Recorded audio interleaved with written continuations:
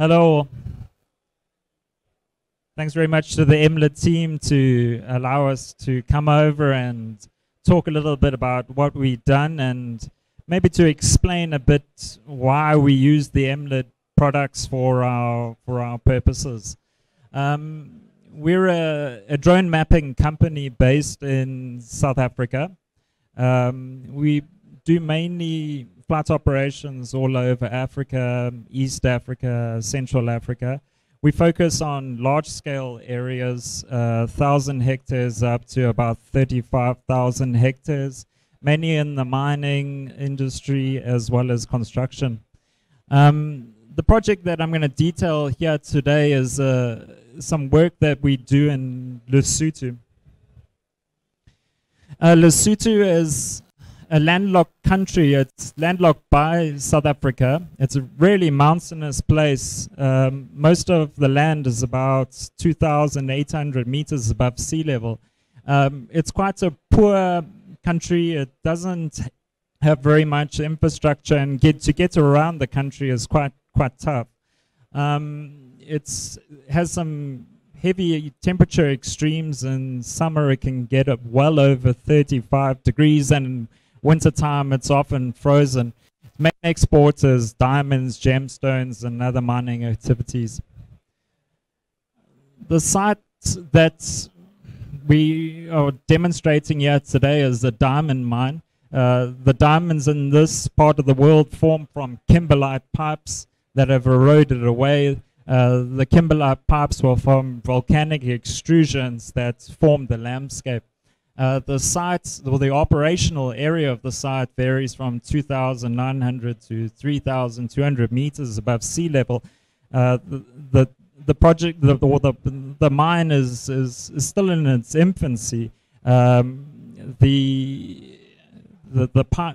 pits that they are planning on digging out or excavating are planning on going down as deep as 200 meters below the surface.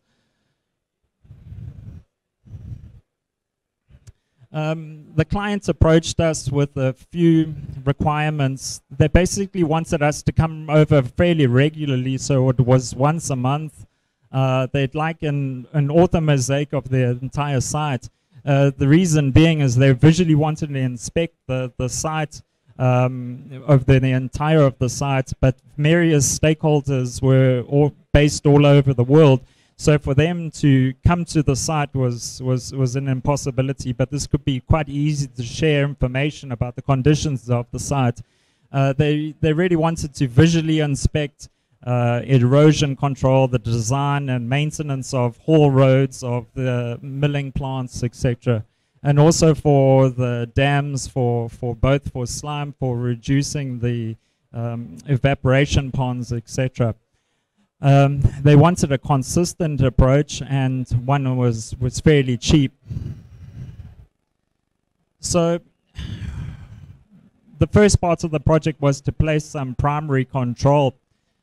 The control had to last for about 5 years, and then we'd have to reevaluate it. Because the site is in quite an extreme environment with demolition, explosions from demolitions taking place, that pillar beacons and so on were forming our initial control, and those had to be surveyed to about 1 millimeter. Those were used to also figure out, for monitoring purposes for the dam levels, etc. Further control was then placed with the GPS. Those control the accuracy wasn't really required to be too high, so we used those for photogrammetry. Aircraft setup for this is quite a challenge. Since the site is at about 10,000 feet, you need a fairly specific aircraft for it. The aircraft obviously needs to carry all your sensors, such as the PPK system, as well as a full-frame camera. And it needs to be able to cope with the limited landing area that you have. Despite in this photograph looking like you have a very large area, it's basically an eroded volcano. So there's very little place for you to land on. The strong winds around make landing and takeoff quite a challenge, as well as flytops. In terms of the PPK system that we use, this is the bog standard reach that everyone can get, but that we've tied it into the camera system. For logging, you can see the two bases in the background. That's just a normal Reach RS base.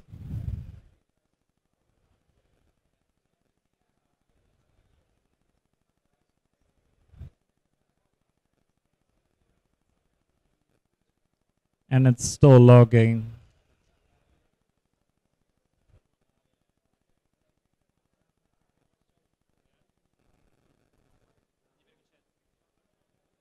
You can go. No problem. It's not a very good photograph anyway.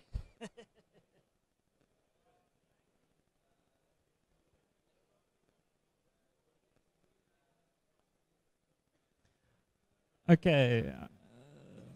So for flight planning for the area is fairly small. This is not typical for what we do, but it is an indication, I suppose, of the challenges for flight planning. We decided to determine what the average operational area, where the client was really focusing on their earthworks or their activities, and from that level we decided to provide them with a 78% side lap. The reason being is that we would have a little bit of a buffer for those areas that were perhaps higher than the average operational area. At the extremes of the site, we didn't really require much coverage, since it was just for orthophoto purposes. It just so happened that the only landing area that we could find was this tiny area up at the top. It ended up being about 50 meters by 50 meters wide, and it was much higher than the surrounding terrain. So we ended up flying 5 meters below us.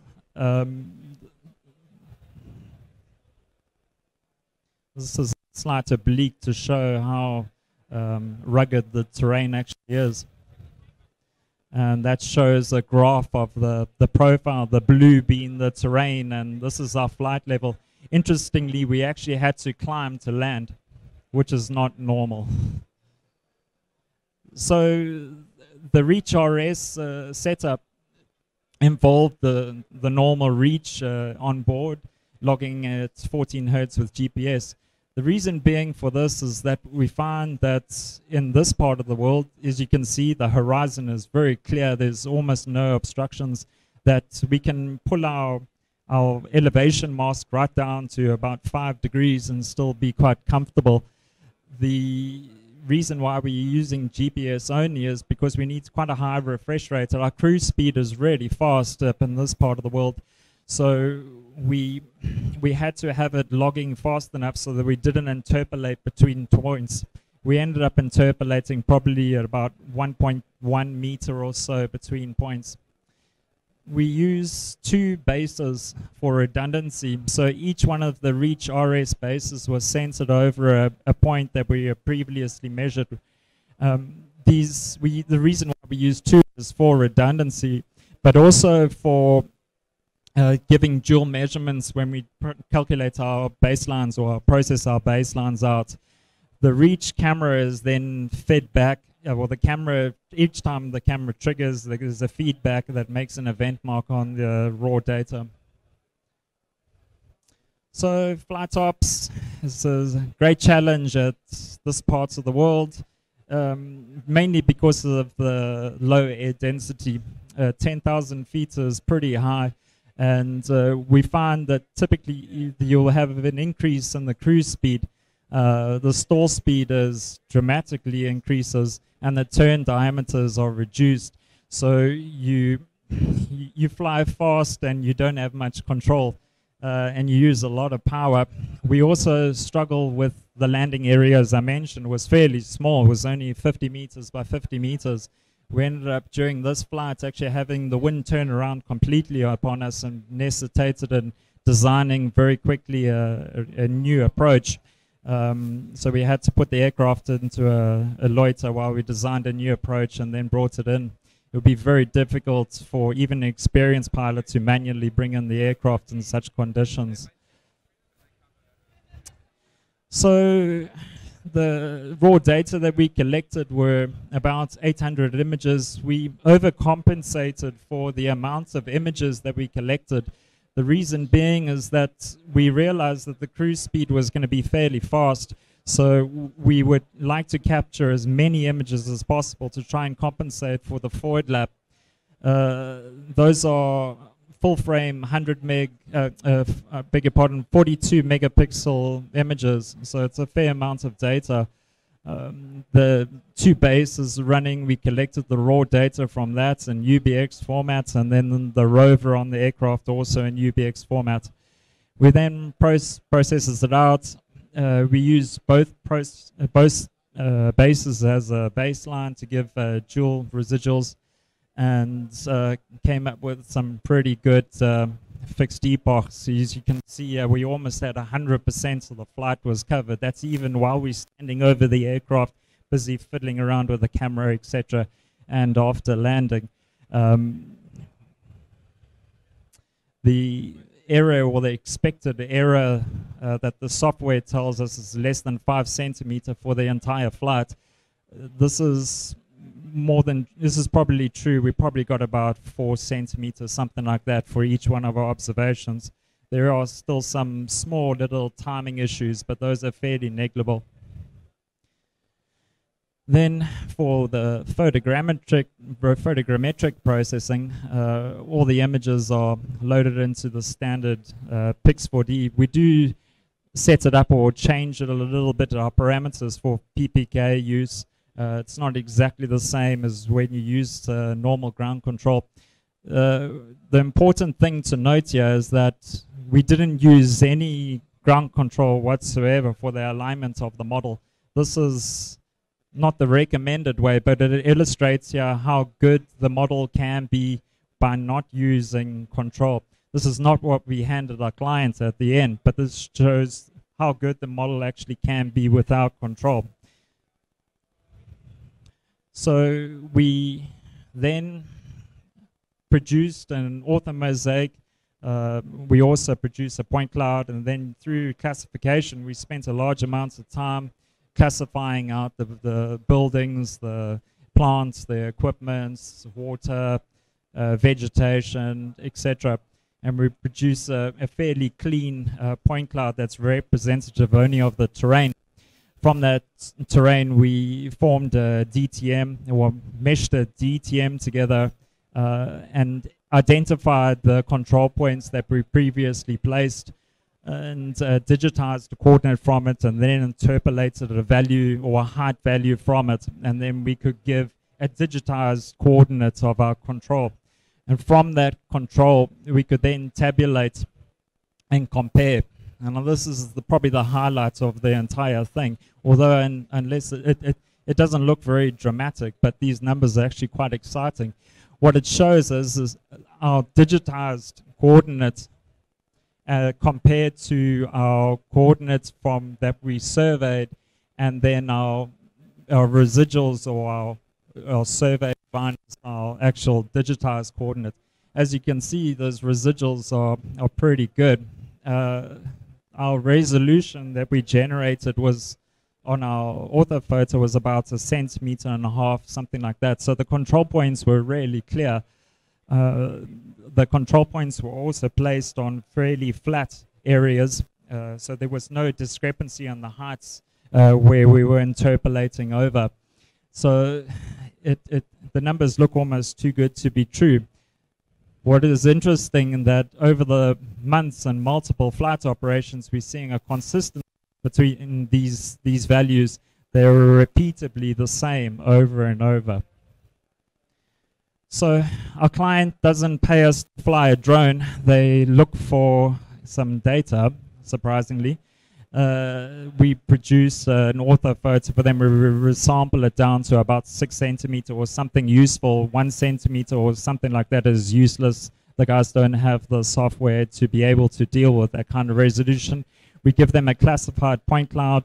Generally, it works out at a density of about 10 points per square meter, which is more than sufficient for their needs. We give them profiles wherever they have some questions for us about wanting to know what the landscape is looking like, contours, and then a DTM. Still, some software that our clients are using is fairly old, and it can't deal with the mass numbers of points that we give them. So we have to resample it to show only salient points or where there's a massive change in elevation. And then when needed, we give them some volumetric calculations too. As you can see, there's some profile and some contours. So the reason why we've chosen the PPK system to include in all our aircraft comes down to the point that it is a simple to use and cost-effective system.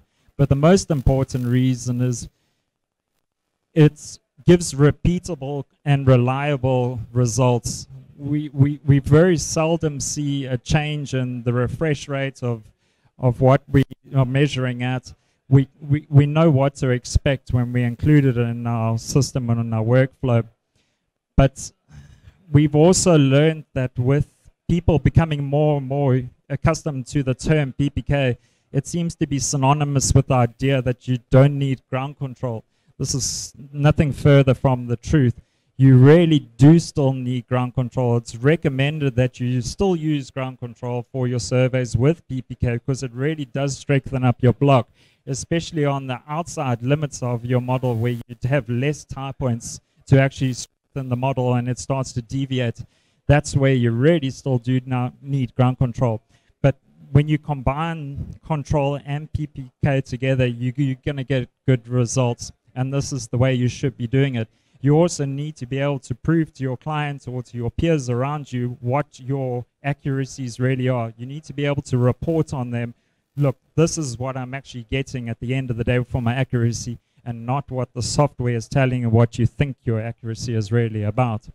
We also found that this PPK system from Emlid is good for about 10-kilometer radius around them. It can be extrapolated further to about 10 kilometers further, so say 20 kilometers radius, but the error does start to increase a little bit.